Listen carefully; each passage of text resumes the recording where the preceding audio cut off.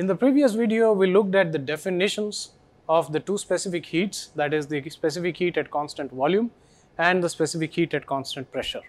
And of course, these are defined as a partial derivatives, right?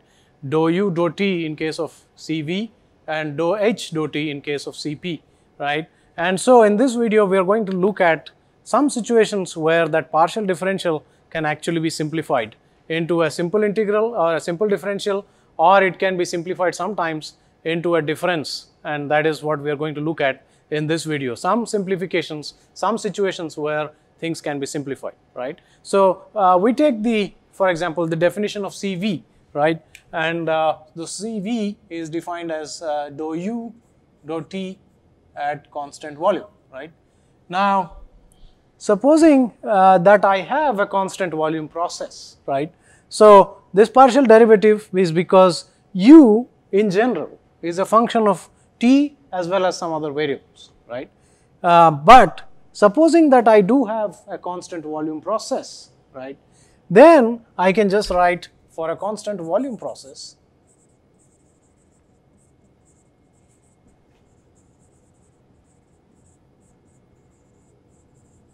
I can remove this constraint because anyway it's a constant volume process, right? So I can write Cv as dou u du dt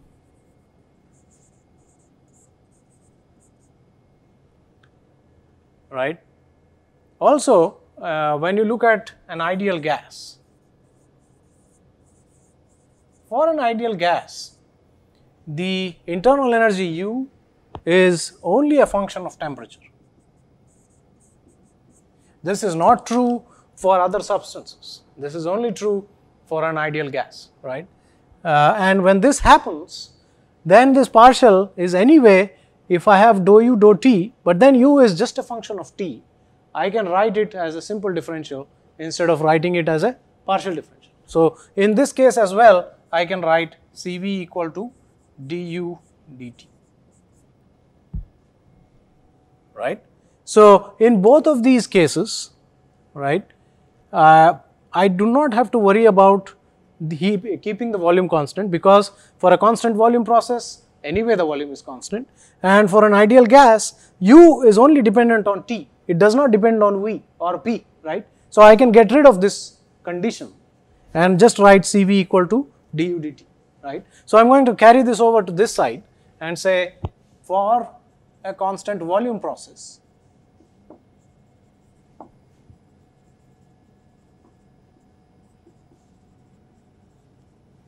or for an ideal gas,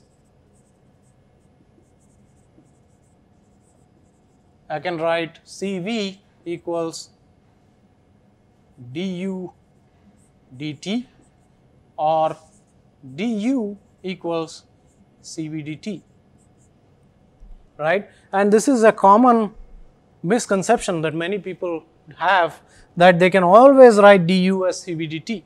It just so happens that you can write it for an ideal gas simply because for an ideal gas, the internal energy is just a function of temperature. It's not true for other substances, right? Or you can also write it for a constant volume process for any substance. It doesn't have to be an ideal gas. If a substance is undergoing a constant volume process, I can write this, or if a substance is an ideal gas, irrespective of the process that it is being followed, I can write this. So it is a constant volume process for any substance, or if it's an ideal gas, then I can write this for any process. And this is important to remember, and it's very, very crucial, because it's important to know that I cannot write this automatically, and the only thing that I can always write is Cv equals dou u dou t at constant volume, right? And now I can write delta u as integral Cv dt, right? Or if Cv remains more or less constant,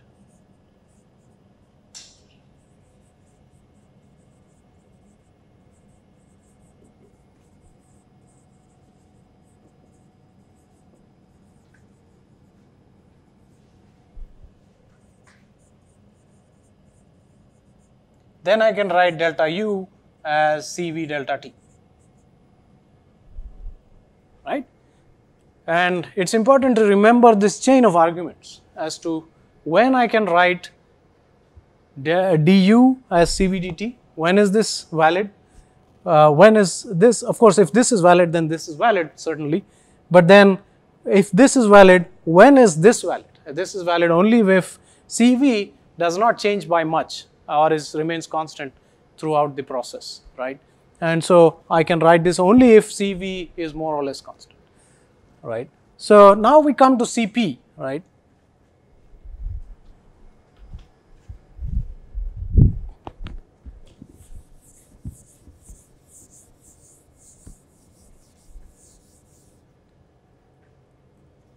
Again, rewriting the definition for Cp, it is dou H dou T at constant pressure, right? And so, following the same logic, if the process is isobaric, that is, if the pressure is not changing, then I can write Cp as dH dt. Or if the substance is an ideal gas, then one of the properties of the ideal gas is that H is also a function of temperature. You can easily derive this if you know that the internal energy, as we saw earlier, was only a function of temperature, and we know that the enthalpy is the internal energy plus P times small v, right? And we do know that for an ideal gas, this is a function of temperature. Why? Because for an ideal gas, P times V equals nRT by M, right? And these are constants, right? And so again, this is only a function of temperature, so I can write this as a function of temperature. Why? Because this is a function of temperature, this is again a function only of temperature, and so I can write the enthalpy, the specific enthalpy that is, as just a function of temperature. And when that is true, I can again write Cp as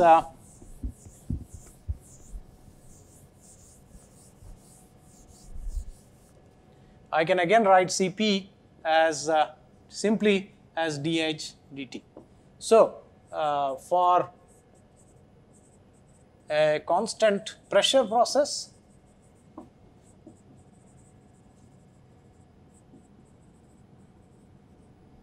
or any substance,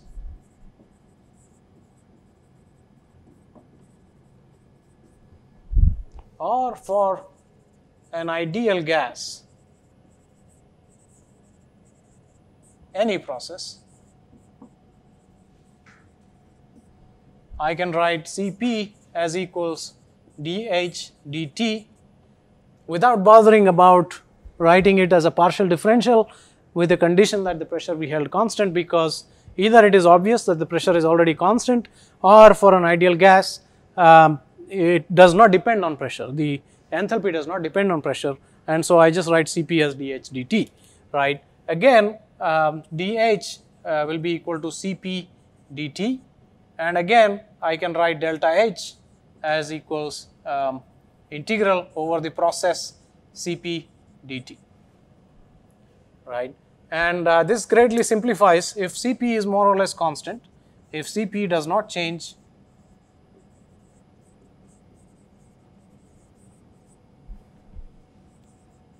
during a process, then I can write delta H equals Cp delta T, right? And so again, it's very important to remember that this is not always true.